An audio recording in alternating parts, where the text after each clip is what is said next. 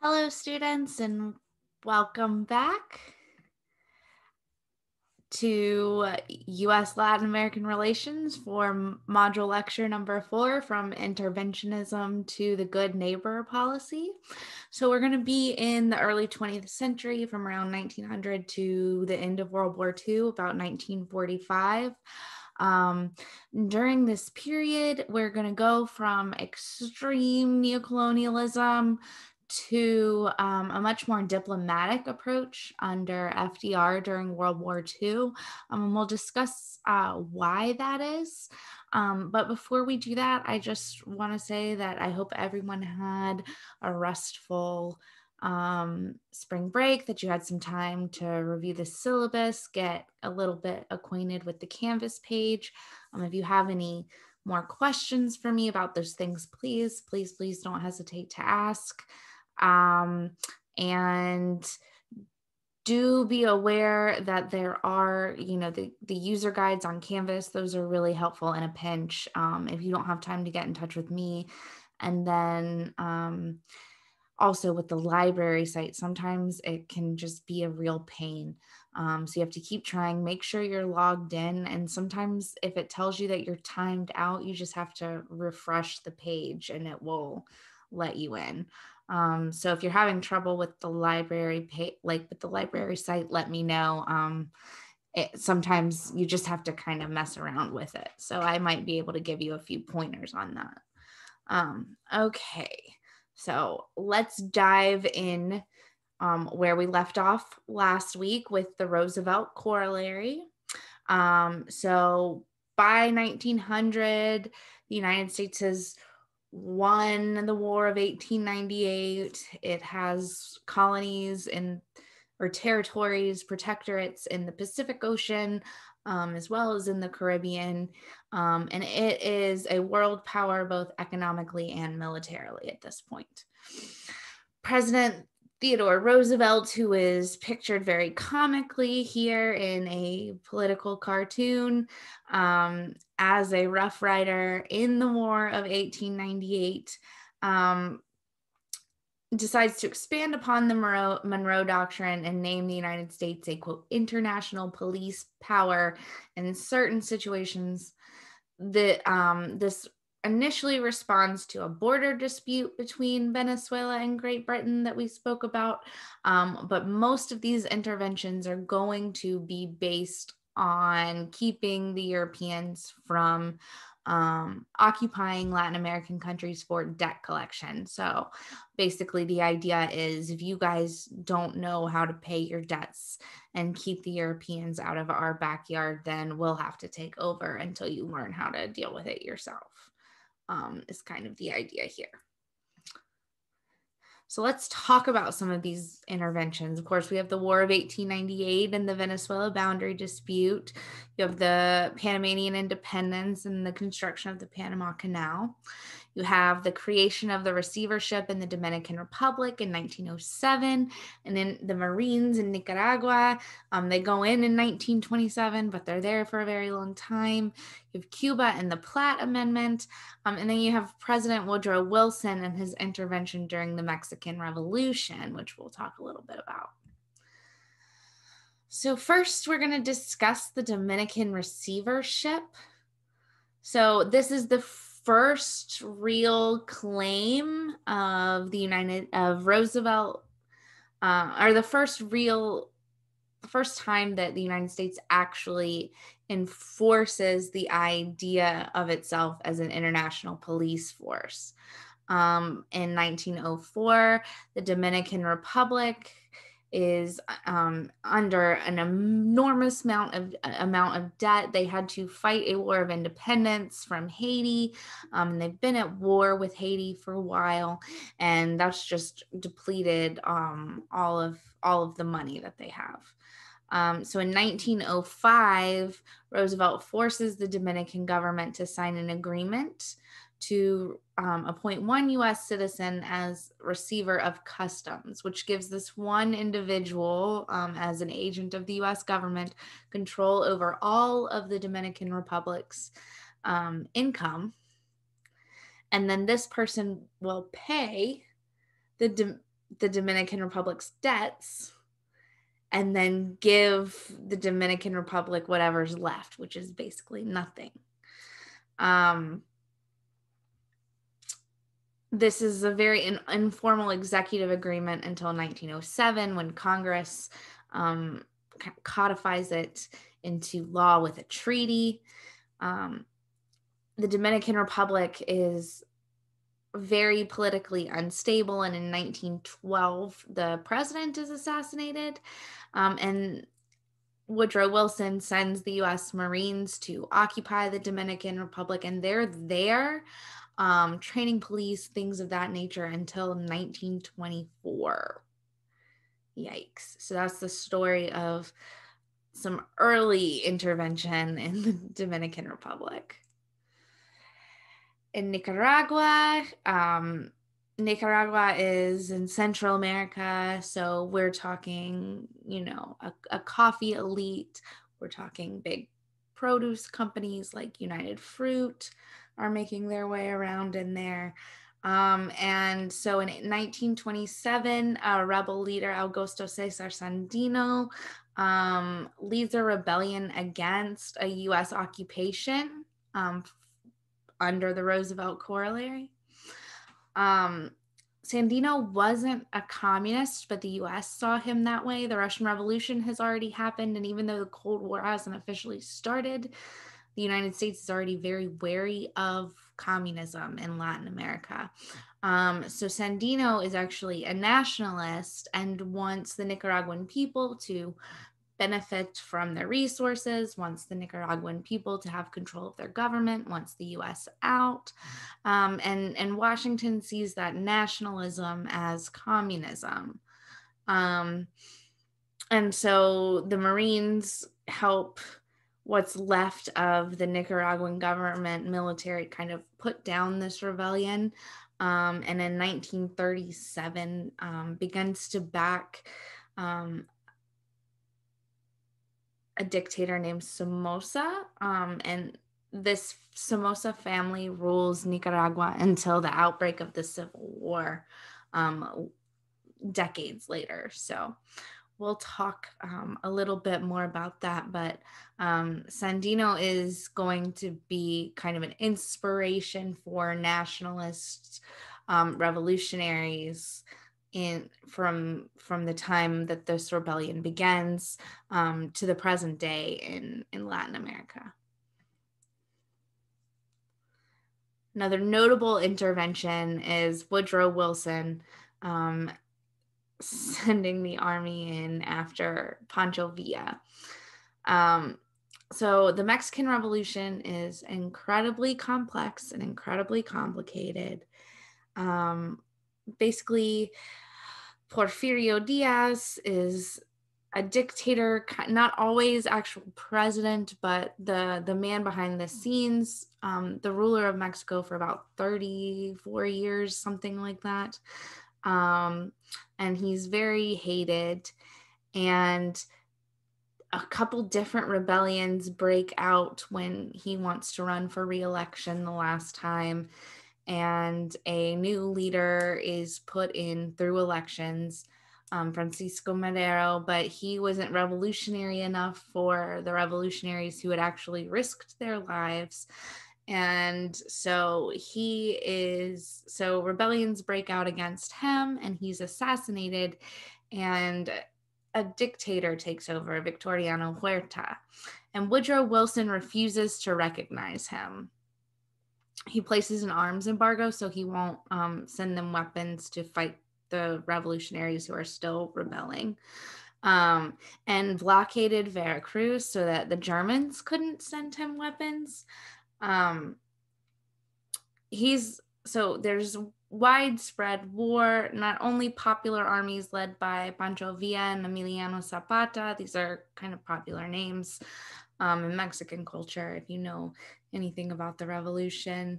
They're fighting, but there are also wealthy revolutionaries known as the Constitutionalists, the Sonora dynasty that are fighting for power. So Mexico is just an upheaval, and this is along the border, and there's constant unrest along the border because rebel troops are sneaking back and forth across the border, smuggling arms, getting money, doing things of that nature. And there are all these little skirmishes happening along the border. U.S. citizens trying to keep Mexicans out of their territory, all sorts of different things. And in one instance, Pancho Villa and his men actually cross the border and do this violent raid on a U.S. town. And in response, Wilson sends the army chasing after Pancho Villa. They chase after him for 11 months all throughout Mexico and never find him. And what's interesting about this is that that a lot of the people who went down after Pancho Villa learned about the revolution and decided that it was something they wanted to join. People who believed in like strong labor rights, burgeoning socialist and communist movements in the United States. Americans are going down to join some of the armies of the Mexican Revolution. You even have just your kind of run of the mill conservative Americans joining because they oppose the dictatorship of Victoriano Huerta. So this is one instance of some cross-border solidarity between U.S. citizens and the people of Mexico, even if it's only kind of fleeting and on an individual basis. Now, this policy of intervention changes with the outbreak of the Great Depression and the rise of Hitler intentions in Europe. And so when Franklin Delano Roosevelt becomes president, he introduces a new policy known as the Good Neighbor policy. And it actually renounces military intervention. And instead of trying to assert U.S. hegemony in the region through military strength, FDR wants to promote stronger relationships based on economic and cultural cooperation and exchange. So this is very, very much so an attempt to maintain the loyalty of Latin American nations to the United States and the Allied powers as Germany is becoming more belligerent, as Japan is on the move, as the Allies need materials to fight in World War II. And here you can see kind of just a little bit of an illustration of the good neighbor, pretty stereotypical drawings of FDR and the Mexican people that he's apparently treating as a good neighbor. Anyways. So why is FDR concerned that Latin America might not remain loyal? Well, World War I and the Great Depression really affect the U.S. economic influence on Latin America because global trade overall decreases 60%. And so Latin America's economy really suffers from this. They don't have places to export their agricultural products, which rot in the field. No one's purchasing materials from their mines. And so during the 19-teens and the 1920s and coming into the Great Depression, Latin American leaders began to change the way they think about their economic policy. So they start to turn away from the drive to attract so much foreign investment towards more economic nationalism, wanting to increase their own economic self-sufficiency. So some of them are going to expropriate privately owned commodities, including land. Mexico's going to create Pemex, its national gas company or oil company, and expropriate Standard Oil's holdings. Bolivia is going to do the same. And they're going to place them under state control. Resource nationalism is going to be a big deal.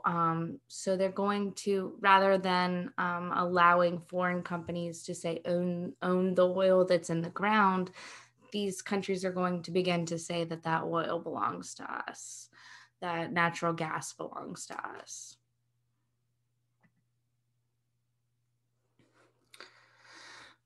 These new economic policies are going to be based on some economic theory that's really popular in the early 20th century.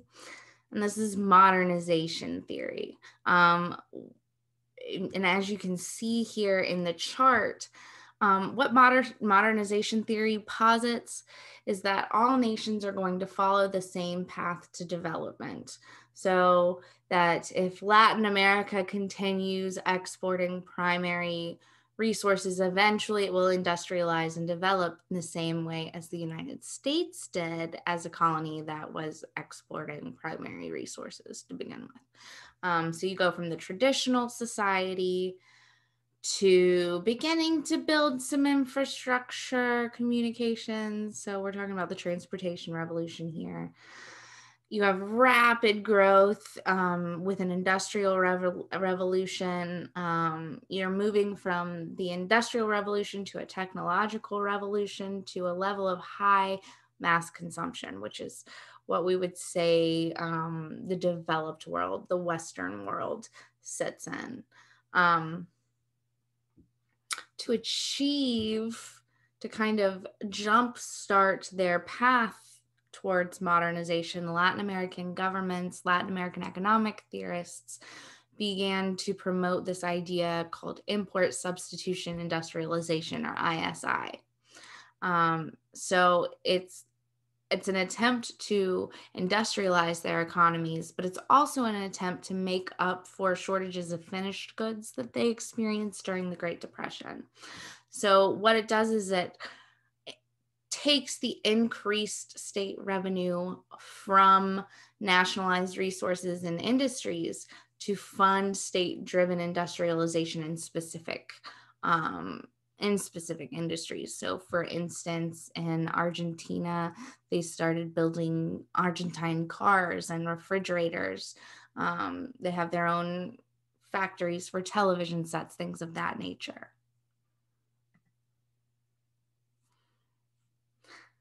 At this time, European immigrants, there's a flood of European immigrants, both to the United States and to Latin America. And in both instances, they bring with them these new kind of leftist ideas: communism, anarchism, socialism, and new populist leaders are going to come to power, promising to enact social reforms in exchange for support from these new leftist movements. So these things include labor regulations, like an 8-hour workday, Social Security for workers, safety regulations, things of that nature. This is also a period in Latin America where voting rights are extending beyond just these white male property owners. So you're having some of, say, second generation immigrants beginning to be able to vote. So this is changing the politics, kind of giving it a more nationalist, more leftist kind of orient, which is something that the United States would not have tolerated, but is going to kind of let go a little bit under the good neighbor policy. This is the time in Latin America where nations are finally beginning to form these new national identities. So nationalism is a strong component, not just economic nationalism, but political nationalism, which promotes the idea of a strong state, pride in the nation, identifying as a member of the nation, and economic development for the betterment, for the modernization of the nation.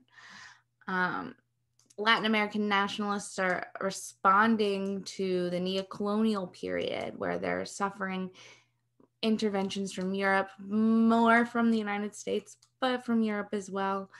And there's a change in ideology in Latin America around this time, where the old ideas, where the ideas of white supremacy that are emanating out of the United States and Western Europe are rejected in favor of promoting an idea of a mixed race heritage that valorizes certain parts of their indigenous or African heritages while still promoting economic development and modernization.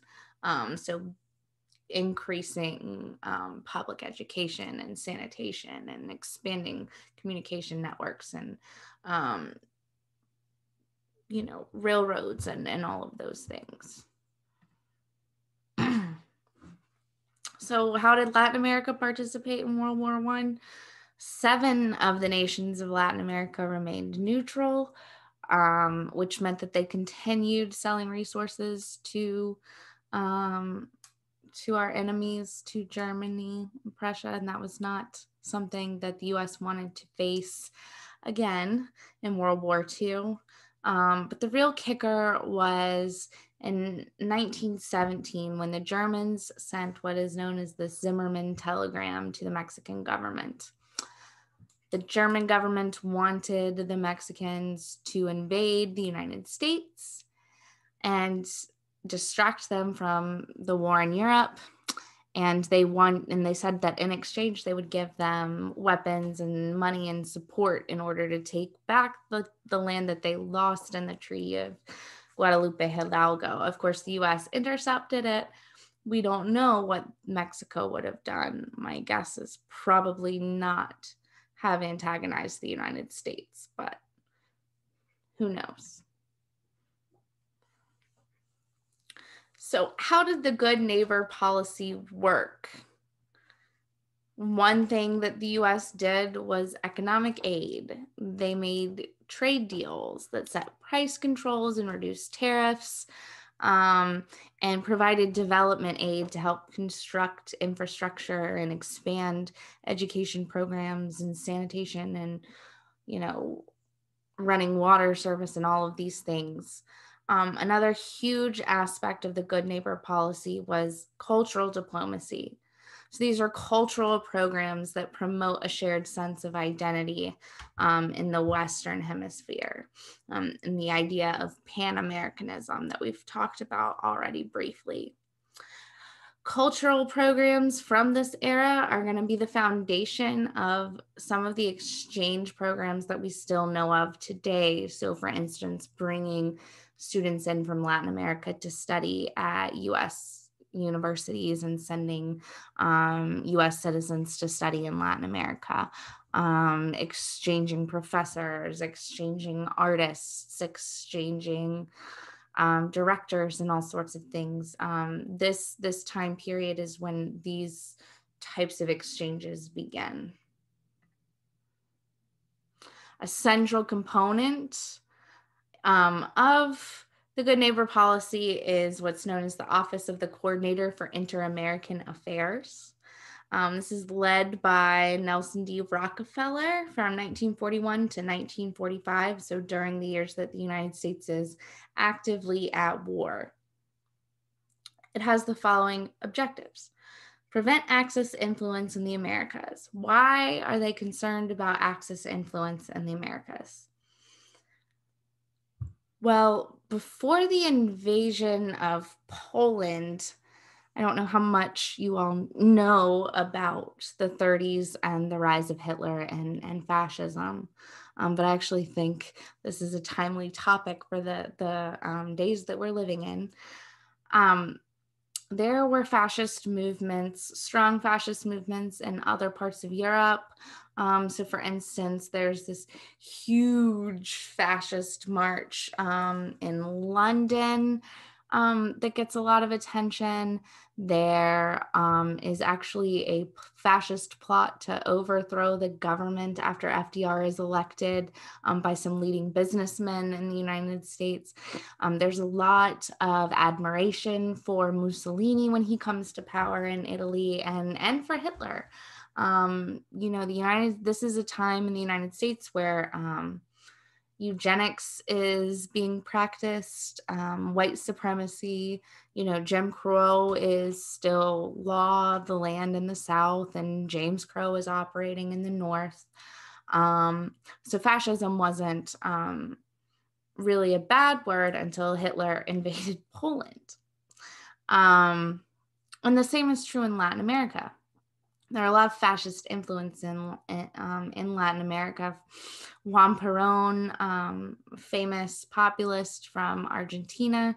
Some of you may know him as the husband of Evita from the movie that Madonna starred in.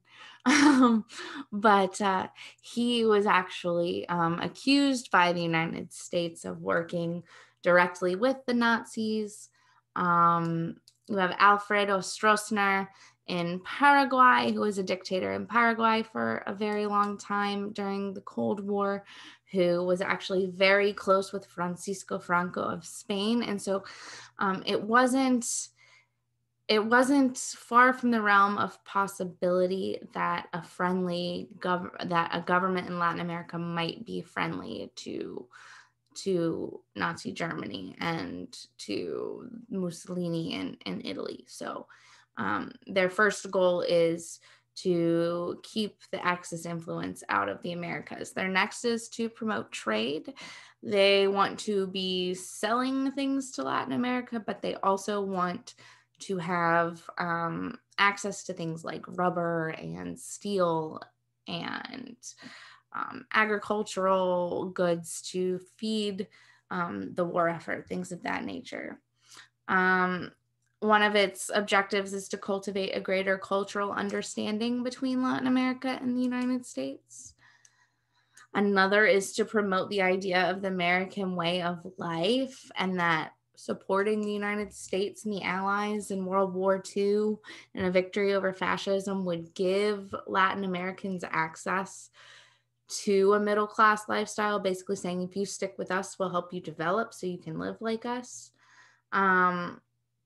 And during this period, there's a growing urban middle class in Latin America that's watching US movies and using products made in the United States, listening to music and wearing clothes and eating food from the United States, where prior to this time, more of the kind of cultural influence in Latin America is coming from Europe, particularly France. So the US really starts to take kind of a cultural over culturally in the Western Hemisphere in this time. So how successful is the good neighbor policy? How much participation does Latin America have in World War II? None of the Latin American nations remained neutral. Every single one, even Chile, which held out till the very, very end because it was afraid that its Pacific coast was very vulnerable to a Japanese attack similar to Pearl Harbor. All of them actually declared war against the Axis powers during World War II.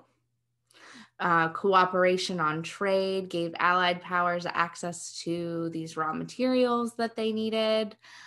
Mexico and Brazil actually contributed troops to fight in the war to take back Europe. Some of them participated in D-Day. And in exchange for US military aid to help bolster the militaries in Mexico, Brazil, and in Central America, the US gained access to military bases in the region. And here you can see some officers or some soldiers from the Mexican Air Force, some pilots. These are the flying Aztecs. I don't think that the Mexicans themselves painted this on this plane in English and quite so stereotypically, but who knows? All right. So I hope that gave you a little easier understanding of what was going on in the chapter for this week, and a little bit more background. Key concept quiz 4 should be pretty straightforward. For your short answer quiz 3 this week, you're looking at an article by Monica Rankin um, that discusses an OCIA funded relief project in El Oro, Ecuador. So you get to look at one of the projects that the OCIAA tried to implement on the ground in Latin America during this period. And as you're reading, you'll want to pay attention to the stated and achieved goals of the project, how those goals maybe compare with one another, and why there might be disparities between the stated and achieved goals of this project. And in module activity 4, we're going to explore the OCIA more by watching a Disney movie that is live action and animated that was created in conjunction with the OCIA. So you'll be asked to determine whether or not you think the film is an effective piece of propaganda for a Pan-American identity or Pan-American movement and explain why. So I hope you have a little bit of fun with that. And then your secondary source analysis activity for this week, activity 3 on the sources. This is about identifying the primary sources. So remember, primary sources are sources from the time period, from people who were involved. Be very, very specific. Don't tell me government documents. Tell me census records. Tell me legal cases. Tell me export, import data, things of that nature. Don't say interviews. Interviews with whom? Was there a specific group that those interviews targeted? Was there were there any concerns that the author mentioned before with the conducting of these interviews? So just be as specific as possible. The more specific you are in this activity, the less work you'll have to go back and do for writing your paper. So I do expect you to be rather specific. That in methodology, the specificity of your sources matters.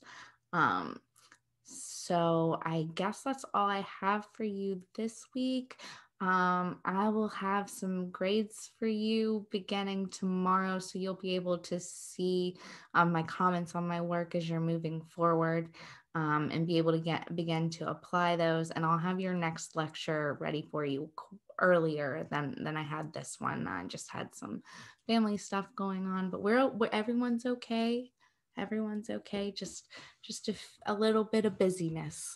Nothing to be concerned about, but I wish you all well, and please reach out if you need anything from me. Have a great night. Bye.